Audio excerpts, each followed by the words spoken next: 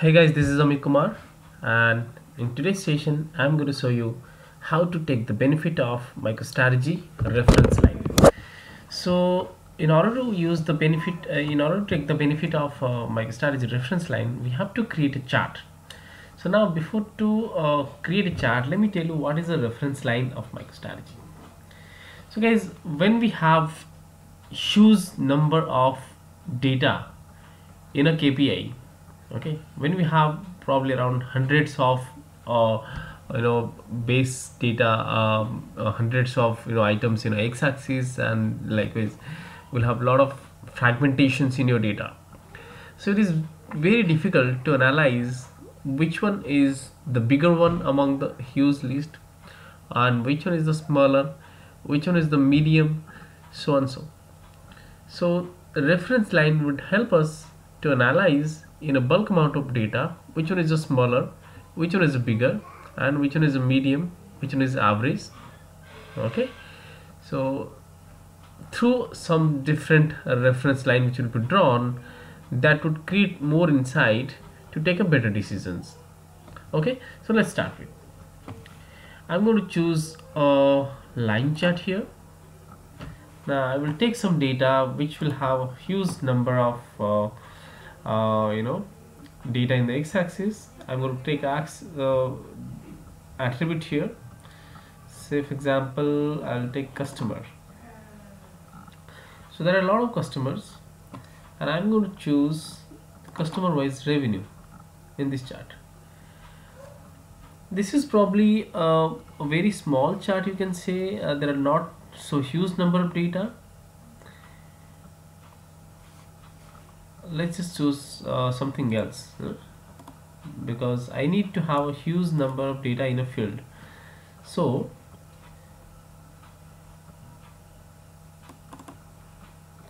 yeah, this is probably would be the helpful.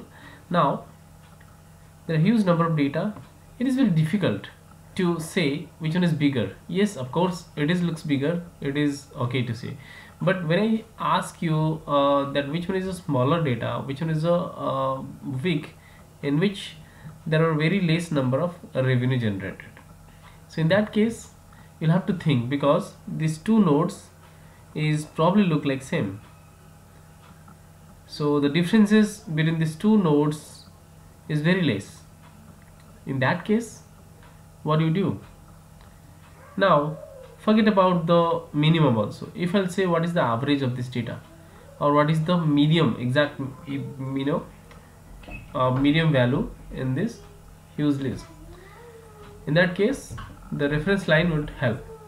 Okay, so let's use the reference line here. How to add the reference line in a line chart? Go and just go to this format. Here we have a tab called reference line. Okay, so you need to add three things. You need to add say maximum. I will add, these are the default functions available. You can capitalize these functions to find out the maximum very easily. So when I add a maximum, you can see this reference line is drawn on the maximum, and you can see the value which is the maximum, which is drawn here. This is drawn here. Now I'll just take as maximum is red, and minimum is difficult for me to analyze and say instantly that which one is minimum, because this two seems to be same. So I'll just add minimum reference line. So you can say which one is smaller. Of course this one is smaller, because this is exactly touching to this, and the value exactly matching with this the reference value which is shown here. However, this value is little bit higher but not so high, so that's why it is probably look like they are similar or they are equal. So I'll just take this minimum reference line as say green, or maybe some dark green. Okay, now it's time to find out the topmost value, which is medium. So you can get the median also, which is exactly among all the data coming here.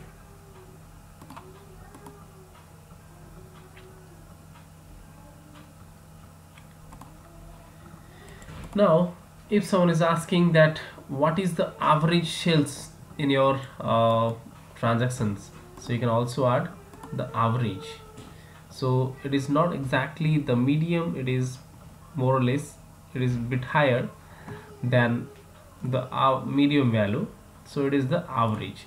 So these are all the quick decision making points on which I can take something, I can say something that this is a, a reference line from which I can get benefit for making this decision.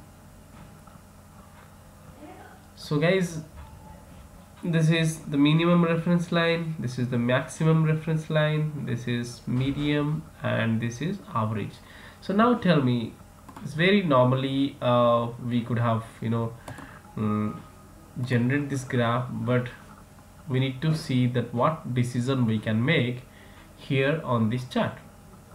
So the decision is, out of all the huge set of data which is no mean for us or which is no useful for me, I being a businessman say I need to see what is my highest sales and what is my lowest sales, what is the average or trend of my business, and what is the minimum or medium, something like that. Okay, so apart from that, all other nodes are useless for me, worthless for me. Okay, yes, of course I can see the story building, but on instant decision making I must be interested to see the minimum, which is one of the most less profitable customer for me, and which is one of the most profitable customer for me, and which customers are performing average. So these are the decisions I can make from this reference line. So let's give the final touch to this particular chart.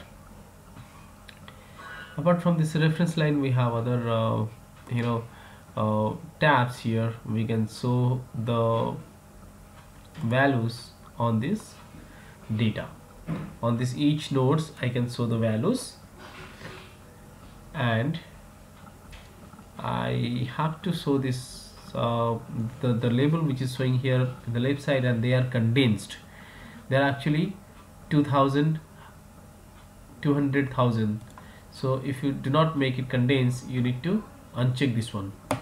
Just remove the condensing and the exact value will be shown. How much it is?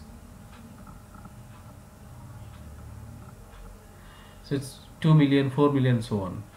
So let's just show them in a proper way, so that there should be a comma separated, and there should be 1,000 separated value should be here.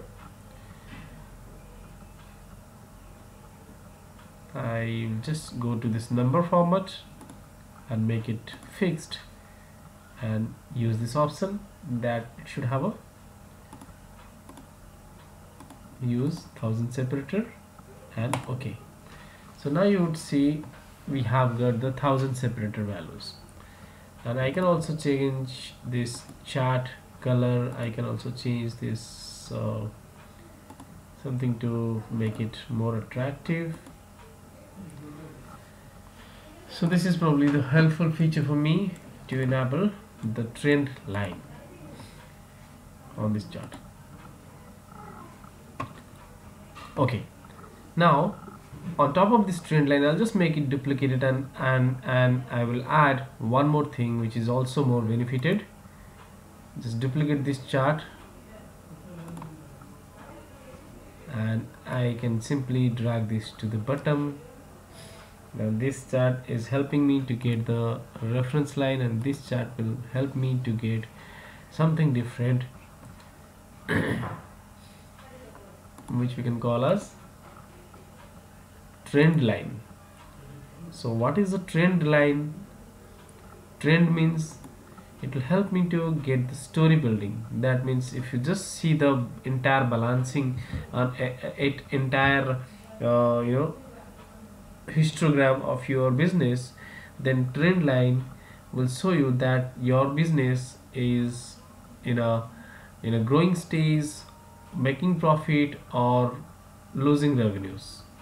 Okay, so now you need to see this trend line. I will just make it red, and here I'll just remove this reference line of this median and average. Now you see here here the trend line is, there's another tab. You have to come here and enable the trend line, and you can make it dark like this, or maybe dotted, or anything small thickness. Okay, I'm just choosing this one with a little bit thicker, and this will give me an idea that this particular line is little bit inclined. So it is not declined. That means I've started the business from here, and from that day I am growing and growing and growing. Okay, it is not so substantial growth, but yes, the growth is remarkable. Okay, so this is how the trend line and reference line is being used in a chart to make a better decision making. Okay, thank you so much.